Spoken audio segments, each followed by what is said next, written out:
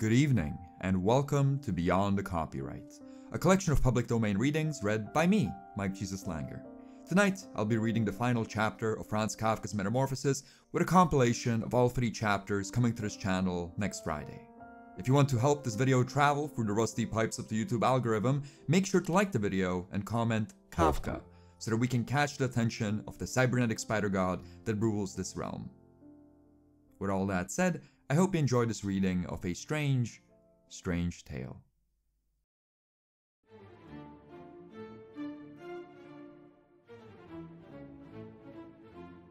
The serious injury done to Gregor, which disabled him for more than a month, the apple went on sticking in his body as a visible reminder since no one ventured to remove it, seemed to have made even his father recollect that Gregor was a member of the family, despite his present unfortunate and repulsive shape, and ought not to be treated as an enemy, that, on the contrary, family duty required the suppression of disgust. An exercise of patience. Nothing but patience.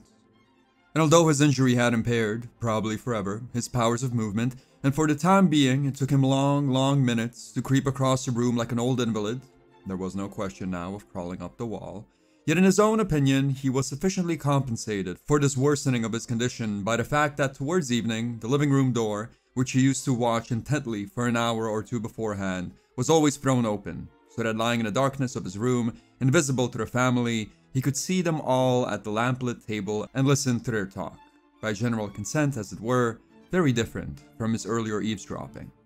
True, their intercourse lacked the lively character of former times, which he had always called to mind with a certain wistfulness in the small hotel bedrooms where he had been wont to throw himself down, tired out on damp bedding. They were now mostly very silent. After supper, his father would fall asleep in his armchair. His mother and his sister would admonish one another to be silent. His mother, bending low over the lamp, stitched at fine sewing from an underwear firm. His sister, who had taken a job as a salesgirl, was learning shorthand and French in the evenings on the chance of bettering herself. Sometimes, his father woke up, and as if quite unaware that he had been sleeping, said to his mother, "What a lot of sewing you're doing today," and at once fell asleep again, while the two women exchanged a tired smile. With a kind of mullishness, his father persisted in keeping his uniform on even in the house. His dressing gown hung uselessly on its peg, and he slept fully dressed where he sat, as if he were ready for service at any moment, and even here only on the beck and call of his superior. As a result, his uniform, which was not brand new to start with, began to look dirty, despite all the loving care of the mother and sister to keep it clean, and Gregor often spent whole evenings gazing at the many greasy spots in the garment, gleaming with gold buttons, always in a high state of polish, in which the old man sat sleeping in extreme discomfort, and yet quite peacefully. As soon as the clock struck 10, his mother tried to rouse his father with gentle words and to persuade him to get into bed. For sitting there he could not have a proper sleep, and that was what he needed most, since he had to go on duty at 6. But with the mullishness that had obsessed him since he became a bank messenger, he always insisted on staying longer at the table, although he regularly fell asleep again, and in the end only with the greatest trouble could get out of the armchair and into his bed. However insistently Gregor's mother and sister kept urging him with gentle reminders, he would go on slowly shaking his head for a quarter of an hour, keeping his eyes shut, and refused to get to his feet. The mother plucked at his sleeve, whispering endearments in his ear. The sister left her lessons to come to her mother's help, but Gregor's father was not to be caught. He would only sink down deeper into his chair. Not until the two women hoisted him up by the armpits did he open his eyes and look at them both, one after the other, usually with the remark, "This is life. This is the peace and quiet of my old age." And, leaning on the two of them, he would heave himself up with difficulty, as if he were a great burden to himself, suffer them to lead him as far as the door, and then wave them off and go on alone, while the mother abandoned her needlework and the sister her pen in order to run after him and help him further. Who could find time, in this overworked and tired out family, to bother about Gregor more than was absolutely needful? The household was reduced more and more. The servant girl was turned off. A gigantic bony charwoman with white hair flying around her head came in morning and evening to do the rough work. Everything else was done by Gregor's mother, as well as great piles of sewing. Even various family ornaments, which his mother and sister used to wear with pride at parties and celebrations, had to be sold. as Gregor discovered of an evening from hearing them all discuss the prices obtained. But what they lamented most was the fact that they could not leave the flat, which was now much too big for their present circumstances, because they could not think of a way to shift Gregor. Yet, Gregor saw well enough that consideration for him was not the main difficulty preventing the removal, for they could have easily shifted him in some suitable box with a few air holes in it. What really kept them from moving into another flat was rather their own complete hopelessness, and the belief that they had been singled out for a misfortune such as had never happened to any of their relations or acquaintances. They fulfilled, the uttermost, all that the world demands of poor people. The father fetched breakfast for the small clerk in the bank, the mother devoted her energy to making underwear for strangers, the sister trotted to and fro behind the counter at the behest of customers, but more than that, they had not the strength to do. And the wound in Gregor's back began to nag at him afresh when his mother and sister, after getting his father into bed, came back again, left their work lying, drew close to each other, and sat cheek by cheek, when his mother, pointing towards the room, said, "Shut that door now, Grete," and he was left again in the darkness. While next door, the woman mingled their tears, or perhaps sat dry-eyed staring at the table. Gregor hardly slept at all, by night or by day. He was often haunted by the idea that next time the door opened, he would take the family's affairs in hand again, just as he used to do. Once more, after this long interval, there appeared in his thoughts the figures of the chief and the chief clerk, the commercial travelers and apprentices, the porter who was so dull-witted, 2 or 3 friends in other firms, a chambermaid in one of the rural hotels, a sweet and fleeting memory, cashier in a milliner's shop, whom he had wooed earnestly but too slowly. They all appeared together with strangers or people he had quite forgotten. But instead of helping him and his family, they were one and all unapproachable, and he was glad they had vanished. At other times, he would not be in the mood to bother about his family. He was only filled with rage at the way that they neglected him. And although he had no clear idea of what he might care to eat, he would make plans for getting into the larder and take the food that was after all his due, even if he was not hungry. His sister no longer took thought to bring him what might especially please him, but in the morning and at noon, before she went to business, hurriedly pushed into his room with her foot any food that was available, and in the evening cleared it out again with one sweep of the broom, heedless of whether it had been merely tasted or, as most frequently happened, left untouched. The cleaning of his room, which she now did always in the evenings, could not have been done more hastily. Streaks of dirt stretched along the walls. Here and there lay balls of dust and filth. At first, Gregor used to station himself in some particularly filthy corner when his sister arrived, in order to reproach her with it, so to speak. But he could have sat there for weeks without getting her to make any improvement. She could see the dust as well as he did, but she had simply made up her mind to leave it alone. And yet, with a touchiness that was new to her, which seemed anyhow to have infected the whole family, she jealously guarded her claim to be the sole caretaker of Gregor's room. Her mother once again subjected his room to a thorough cleaning, which was achieved only by means of several buckets of water. All this dampness of course upset Gregor too, and he lay widespread, sulky and motionless on the sofa. But she was well punished for it. Hardly had his sister noticed the changed aspect of his room that evening that she rushed in high dudgeon into the living room, and despite the imploringly raised hands of her mother, burst into a storm of weeping while her parents, her father had of course startled out of his chair, looked on at first in hopeless amazement. They too began to go into action. The father reproached the mother on his front for not having left the cleaning of Gregor's room to his sister, shrieked at the sister on his left that never again was she allowed to clean Gregor's room, while the mother tried to pull his father into his bedroom since he was beyond himself with agitation. The sister, shaken with sobs, then beat upon the table with her small fists, and Gregor hissed loudly with rage because not one of them thought of shutting the door to spare him such a spectacle and so much noise. Still, even if the sister, exhausted by her daily work, had grown tired of looking after Gregor as she did formerly, there was no need for his mother's intervention or for Gregor's being neglected at all. The charwoman was there. This old widow, whose strong bony frame had enabled her to survive the worst the long life could offer, by no means recoiled from Gregor. Without being in the least curious, she had once by chance opened a door of his room, and at the sight of Gregor, who, taken by surprise, began to rush to and fro, although no one was chasing him, merely stood there with her arms folded. From that time, she never failed to open his door a little for a moment, morning and evening, to have a look at him. At first, she even used to call him to her with words which apparently she took to be friendly, such as, "Come along then, you old dung beetle," or "Look at the old dung beetle then." To such allocations, Gregor made no answer, but stayed motionless where he was, as if the door had never been opened. Instead of being allowed to disturb him so senselessly whenever the whim took her, she could rather have been ordered to clean out his room daily, that charwoman. Once, early in the morning, heavy rain was lashing on the window panes, perhaps a sign that spring was on the way. Gregor was so exasperated when she began addressing him again that he ran at her as if to attack her, although slowly and feebly enough.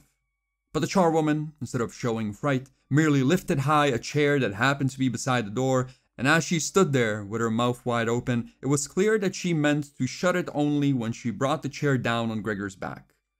"So you're not coming any nearer?" she asked, as Gregor turned away again and quietly put the chair back into the corner. Gregor was now eating hardly anything. Only when he happened to pass the food laid out in front of him did he take a bit of something in his mouth as a pastime, kept it there for an hour at a time, and usually spat it out again. At first he thought it was chagrin over the state of his room that prevented him from eating, yet he soon got used to the various changes in his room. It had become a habit of the family to push into his room things there was no room for elsewhere, and there were plenty of these now, since one of the rooms had been let to 3 lodgers. These serious young men, all 3 of them with full beards, as Gregor once observed through a crack in the door, had a passion for order, not only in their own room, but, since they were now members of the household, in all arrangements, especially in the kitchen. Superfluous, not to say dirty, objects they could not bear. Besides, they had brought with them most of the furnishings they needed. For this reason, many things could be dispensed with that it was no use trying to sell, but that should not be thrown away either. All of them found their way into Gregor's room. The ash can likewise, and the kitchen garbage can. Anything that was not needed for the moment was simply flung into Gregor's room by the charwoman, who did everything in a hurry. Fortunately, Gregor usually saw only the object, whatever it was, and the hand that held it. Perhaps she intended to take the things away again as time and opportunity offered, or collect them until she could throw them all out in a heap. But in fact, they just lay wherever she happened to throw them, except when Gregor pushed his way through the junk heap and shifted it somewhat. At first out of necessity, because he had not room enough to travel, but later with increasing enjoyment, although after such excursions, being sad and weary to death, he would lie motionless for hours. And since the lodgers often ate their supper at home in the common living room, the living room doors stayed shut many an evening. Yet Gregor reconciled himself quite easily to the shutting of the door, for often enough, on evenings, when it was opened, he had disregarded it entirely, and lain in the darkest corner of his room, quite unnoticed by the family. But on one occasion, the charwoman left the door open a little, and it stayed ajar even when the lodgers came in for supper and the lamp was lit. They set themselves at the top end of the table, where formerly Gregor and his father and mother had eaten their meals, unfolded their napkins, and took knife and fork in hand. At once his mother appeared in the other doorway with a dish of meat, and close behind her, his sister with a dish of potatoes piled high. The food steamed with a thick vapor.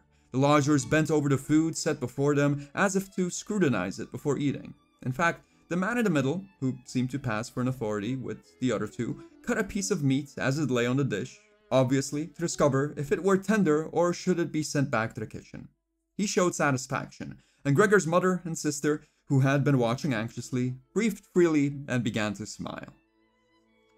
The family itself took its meals in the kitchen. Nonetheless, Gregor's father came into the living room before going into the kitchen, and with one prolonged bow, cap in hand, made a round of the table. The lodgers all stood up and murmured something in their beards. When they were alone again, they ate their food in almost complete silence. It seemed remarkable to Gregor that among the various noises coming from the table, he could always distinguish the sound of their masticating teeth, as if this was a sign to Gregor that one needed teeth in order to eat, and that with toothless jaws, even one of the finest make, one could do nothing. "I'm hungry enough," said Gregor sadly to himself, "but not for that kind of food. How these lodgers are stuffing themselves, and here I am dying of starvation." On that very evening, during the whole of his time there, Gregor could not remember ever having heard a violin. The sound of a violin playing came from the kitchen. The lodgers had already finished their supper. The one in the middle had brought out a newspaper and given the other two a page apiece, and now they were leaning back at ease, reading and smoking. When the violin began to play, they pricked up their ears, got to their feet, and went on tiptoe to the hall door where they stood huddled together. Their movement must have been heard in the kitchen, for Gregor's father called out, "Is the violin playing disturbing you, gentlemen? It can be stopped at once." "On the contrary," said the middle lodger, "could not Fräulein Samsa come and play in this room, beside us, where it is much more convenient and comfortable?" "Oh, certainly," cried Gregor's father, as if he were the violin player. The lodgers came back into the living room and waited. Presently, Gregor's father arrived with the music stand, his mother carrying the music, and his sister with the violin. His sister quietly made everything ready to start playing. His parents, who had never let rooms before, and so had an exaggerated idea of the courtesy due to lodgers, did not venture to sit down on their own chairs. His father leaned against the door, the right hand thrust between two buttons on his liberally coat, which was formally buttoned up. But his mother was offered a chair by one of the lodgers and, since she left the chair just where he had happened to put it, sat down in a corner to one side. Gregor's sister began to play. The father and mother, from either side, intently watched the movements of her hands. Gregor, attracted by the playing, ventured to move forward a little until his head was actually inside the living room. He felt hardly any surprise at his growing lack of consideration for others. There had been a time when he prided himself on being considerate. And yet, just on this occasion, he had more reason than ever to hide himself, since owing to the amount of dust which lay thick in his room and rose into the air at the slightest movement, he too was covered with dust, fluff, and hair, and remnants of food trailed with him, caught on his back and along his sides. His indifference to everything was much too great for him to turn his back and scrape himself clean on the carpet, as he had done several times a day. And in spite of his condition, no shame deterred him from advancing a little over the spotless floor of the living room. To be sure, no one was aware of him. The family was entirely absorbed in the violin playing. The lodgers, however, who first of all had stationed themselves, hands in pockets, much too close behind the music stand so that they could all have read the music, which must have bothered his sister, had soon retreated to the window, half whispering with bent down heads, and stayed there while his father turned an anxious eye on them. Indeed, they were making it more than obvious that they had been disappointed in their expectations of hearing good or enjoyable violin playing, that they had more than enough of the performance and only out of courtesy suffered a continued disturbance of their peace. From the way they all kept blowing the smoke of their cigars high in the air through the nose and mouth, one could divine their irritation. And yet, Gregor's sister was playing so beautifully. Her face leaned sideways. Intently and sadly, her eyes followed the notes of the music. Gregor crawled a little further and lowered his head to the ground so that it might be possible for his eyes to meet hers. Was he an animal when music had such an effect upon him? He felt as if the way were opening before him to the unknown nourishment he craved. He was determined to push forward till he reached his sister, to pull at her skirt and let her know that she was to come into his room with her violin, for no one here appreciated her playing as much as he would appreciate it. He would never let her out of his room, at least not so long as he lived. His frightful appearance would become, for the first time, useful to him. He would watch all the doors of his room at once and spit at intruders. But his sister should need no constraint. She should stay with him of her own free will. She should sit beside him on the sofa, bend down her ear to him, and hear him confide that he had the firm intention of sending her to the conservatorium, and that, but for his mishap, last Christmas. Surely Christmas was long past. He would have announced it to everybody without allowing a single objection. After this confession, his sister would be so touched that she would burst into tears, and Gregor would then raise himself to her shoulder and kiss her on the neck, which, now that she went to business, she kept free of any ribbon or collar. "Mr. Samsa!" cried the middle lodger to Gregor's father, and pointed, without wasting any more words, at Gregor, now working himself slowly forwards. The violin fell silent. The middle lodger first smiled to his friends with a shake of the head, and then looked at Gregor again. Instead of driving Gregor out, His father seemed to think it more needful to begin by soothing down the lodgers, although they were not at all agitated, and apparently found Gregor more entertaining than the violin playing. He hurried towards them, and, spreading out his arms, tried to urge them back into their own room, and at the same time to block their view of Gregor. They now began to be really a little angry. One could not tell whether it was because of the old man's behavior, or because it had just dawned on them all, unwittingly, they had such a neighbor as Gregor next door. They demanded explanations of his father. They waved their arms like him, tugged uneasily at their beards, and only with reluctance back towards their room. Meanwhile, Gregor's sister, who stood there as if lost when her playing was so abruptly broken off, came to life again, pulled herself together all at once after standing for a while holding violin and bow in nervously hanging hands and staring at her music, pushed her violin into the lap of her mother, who was still sitting in her chair fighting asthmatically for breath, and ran into the lodger's room, to which they were now being shepherded by her father rather more quickly than before. One could see the pillows and blankets on the beds flying under her accustomed fingers and being laid in order. Before the lodgers had actually reached her room, she had finished making their beds and slipped out. The old man seemed once more to be so possessed by his mullish self-assertiveness that he was forgetting all the respects he should show to his lodgers. He kept driving them on until in the very door of the bedroom, the middle lodger stomped his foot loudly on the floor and so brought him to a halt. "I beg to announce," said the lodger, lifting one hand and looking also at Gregor's mother and sister, "that because of the disgusting conditions prevailing in this household and family," here he spat on the floor with emphatic brevity, "I give you notice on the spot. Naturally, I won't pay you a penny, not even for the days I have lived here. On the contrary, I shall consider bringing an action for damages against you, based on claims, believe me, that will be easily susceptible of proof." He ceased and stared straight in front of him, as if expected something. In fact, his two friends at once rushed into the breach with these words, "And we too give notice on the spot." On that he seized the door handle and shut the door with a slam. Gregor's father, groping with his hands, staggered forward and fell into his chair. It looked as if he were stretching himself there for an ordinary evening nap, but the marked jerkings of his head, which was as if uncontrollable, showed that he was far from sleep. Gregor had simply stayed quietly all the time on the spot where the lodgers had espied him. Disappointment at the failure of his plan, perhaps also the weakness arising from extreme hunger, made it impossible for him to move. He feared, with a fair degree of certainty, that at any moment the general tension would discharge itself in a combined attack upon him, and he lay waiting. He did not react even to the noise made by the violin as it fell off his mother's lap from under her trembling fingers and gave out a resonant note. "My dear parents," said his sister, slapping her hand on the table by way of introduction, "things can't go on like this. Perhaps you don't realize that, but I do. I won't utter my brother's name in the presence of this creature, and so, all I say is, we must try to get rid of it. We've tried to look after it, and to put up with it as far as is humanely possible, and I don't think anyone could reproach us in the slightest."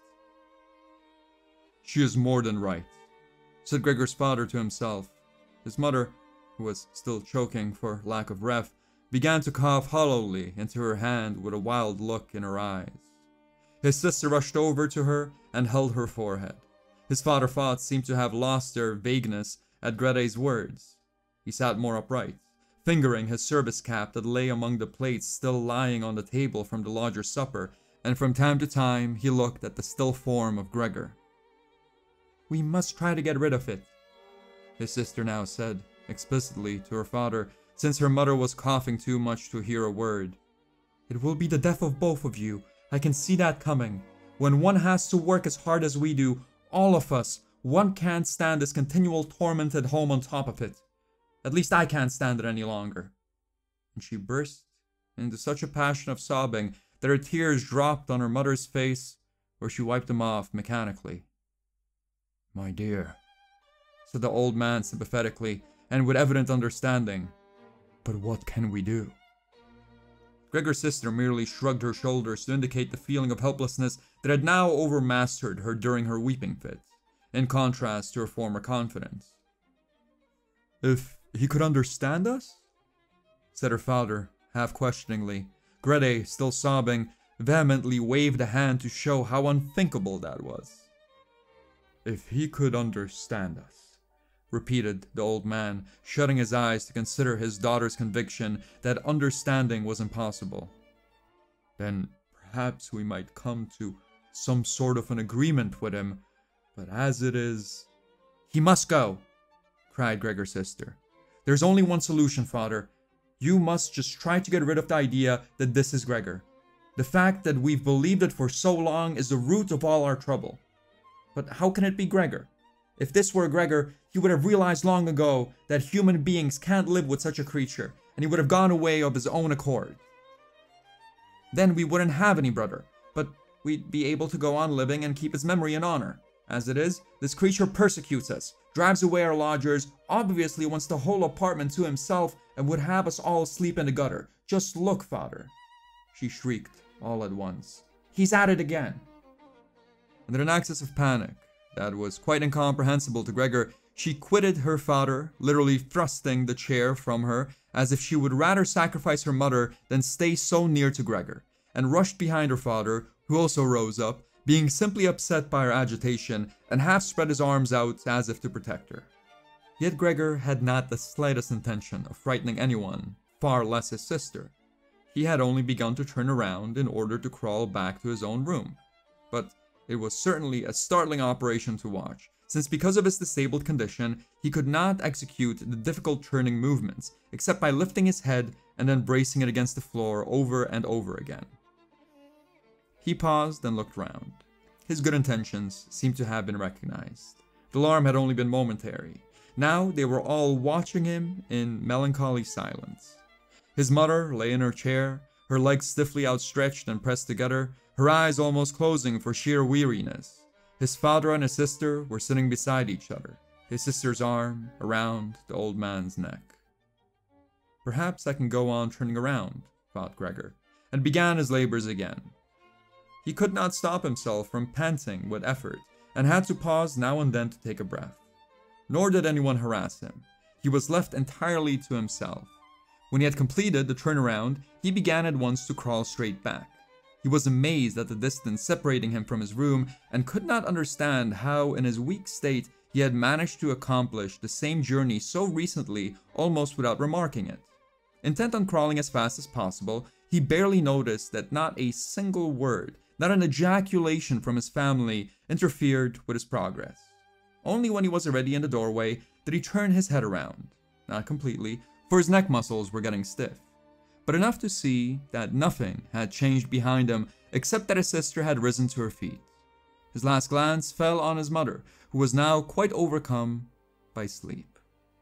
Hardly was he inside of his room when the door was hastily pushed shut, bolted, and locked. The sudden noise in his rear startled him so much that his little legs gave way beneath him. It was his sister who had shown such haste. She had been standing ready waiting, and had made a light spring forward. Gregor had not even heard her coming, and she cried, "At last!" to her parents as she turned the key in the lock. "And what now?" said Gregor to himself, looking around in the darkness. Soon he made the discovery that he was now unable to stir a limb. This did not surprise him, rather it seemed unnatural that he should ever actually have been able to move on these feeble little legs. Otherwise, he felt relatively comfortable. True, his whole body was aching, but it seemed that the pain was gradually growing less and would finally pass away. The rotting apple in his back and the inflamed path around it, all covered with soft dust, already hardly troubled him. He thought of his family with tenderness and love. The decision that he must disappear was one that he held to even more strongly than his sister, if that were possible. In this state of vacant and peaceful meditation, he remained until the tower clock struck 3 in the morning. The first broadening of light in the world outside the window entered his consciousness once more. Then, his head sank to the floor of its own accord, and from his nostrils came the last faint flicker of his breath. When the charwoman arrived early in the morning, what between her strength and her impatience she slammed all the doors so loudly, never mind how often she had been begged not to do so, that no one in the whole apartment could enjoy any quiet sleep after her arrival, she noticed nothing unusual as she took her customary peek into Gregor's room. She thought he was lying motionless on purpose, pretending to be in the sulks. She credited him with every kind of intelligence. Since she happened to have the long-handled broom in her hand, she tried to tickle him up with it from the doorway. When that too produced no reaction, she felt provoked and poked at him a little harder.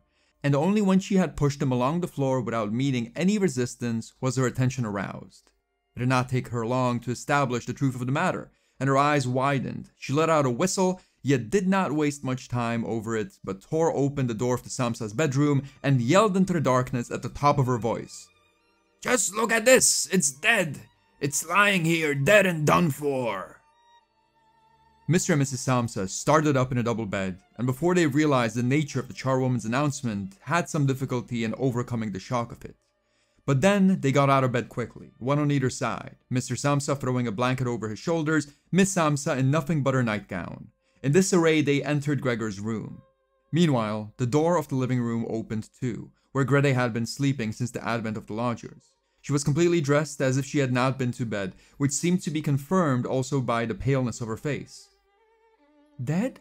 said Miss Samsa, looking questioningly at the charwoman, although she could have investigated for herself, and the fact was so obvious enough without investigation.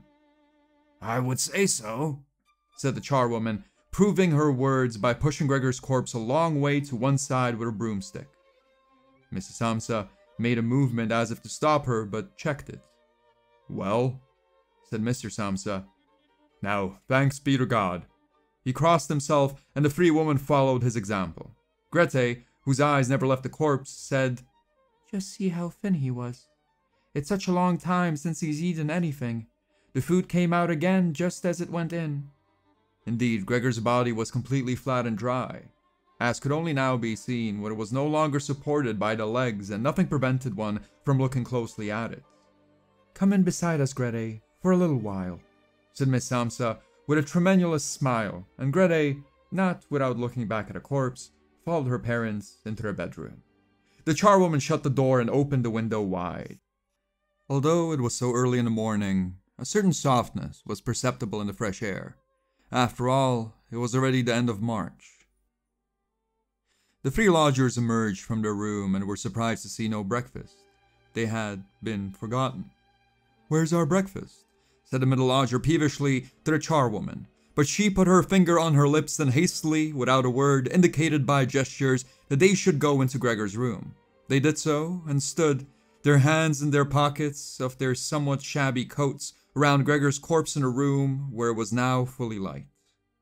At that, the door of the Samsa's bedroom opened, and Mr. Samsa appeared in his uniform, his wife on one arm, his daughter on the other. They all looked a little as if they had been crying. From time to time, Grete hid her face on her father's arm. "Leave my house at once," said Mr. Samsa, and pointed to the door without disengaging himself from the woman. "What do you mean by that?" said the middle lodger, taken somewhat aback, with a feeble smile.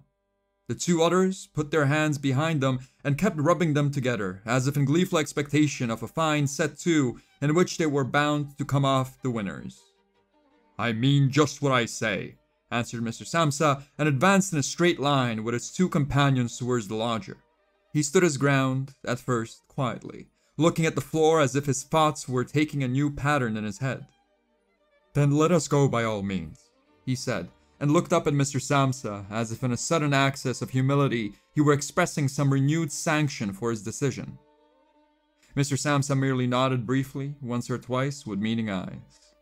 Upon that, the lodger really did go with long strides into the hall. His two friends had been listening and had quite stopped rubbing their hands for some moment, and now went scuttling after him, as if afraid that Mr. Samsa might get into the hall before them and cut them off from their leader. In the hall, they all three took their hats off from the rack, their sticks from the umbrella stand, bowed in silence, and quitted the apartment. With a suspiciousness which proved quite unfounded, Mr. Samsa and the two women followed them out to the landing. Leaning over the banisters, they watched the three figures slowly but surely going down the long stairs, vanishing from sight at a certain turn of the staircase on every floor and coming into view again after a moment or so. The more they dwindled, the more the Samsa family's interest in them dwindled. And when a butcher's boy met them and passed them on the stairs, coming up proudly with a tray on his head, Mr. Samsa and the two women soon left the landing and, as if a burden had been lifted from them, went back into their apartment. They decided to spend this day in resting and going for a stroll. They had not only deserved such a respite from work, but absolutely needed it. And so, they sat down at the table and wrote 3 notes of excuses. Mr. Samsa to his board of management, Mrs. Samsa to her employer, and Grete to the head of her firm. While they were writing, the charwoman came in to say that she was going now, since her morning's work was finished. At first, they only nodded without looking up, but as she kept hovering there, they eyed her irritably. "Well?" said Mr. Samsa. The charwoman stood grinning in the doorway as if she had good news to impart to the family, but meant not to say a word unless properly questioned. The small ostrich feather, standing upright on her hat, which had annoyed Mr. Samsa ever since she was engaged, was waving gaily in all directions. "Well, what is it then?" asked Mrs. Samsa, who obtained more respect from the charwoman than the others. "Oh," said the charwoman, giggling so amiably that she could not at once continue. "Just this, you don't need to bother about how to get rid of the thing next door. It's been said to already." Miss Samsa and Grete bent over their letters again, as if preoccupied. Mr. Samsa, who perceived that she was eager to begin describing it all in detail, stopped her with a decisive hand. But since she was not allowed to tell her story, she remembered the great hurry she was in, being obviously deeply huffed. "Bye, everybody," she said, whirling off violently, and departed with a frightful slamming of doors. "She'll be given notice tonight," said Mr. Samsa, but neither from his wife nor from his daughter did he get any answer, for the charwoman seemed to have shattered again the composure they had barely achieved. They rose, went to the window, and stayed there, clasping each other tight. Mr. Samsa turned in his chair to look at them and quietly observed them for a little while. Then he called out, "Come along now, do. Let bygones be bygones, and you might have some consideration for me." The 2 of them complied at once, hastened to him, caressed him, and quickly finished their letters. Then they all 3 left the apartment together, which was more than they had done for months, and went by tram into the open country outside the town. The tram, in which they were the only passengers, was filled with warm sunshine. Leaning comfortably back in their seats, they canvassed their prospects for the future. And it appeared on closer inspection that these were not all that bad. For the jobs they had got, which so far they had never really discussed with each other, were all 3 admirable and likely to lead to better things later on. The greatest immediate improvement in their condition would, of course, arise from moving to another house.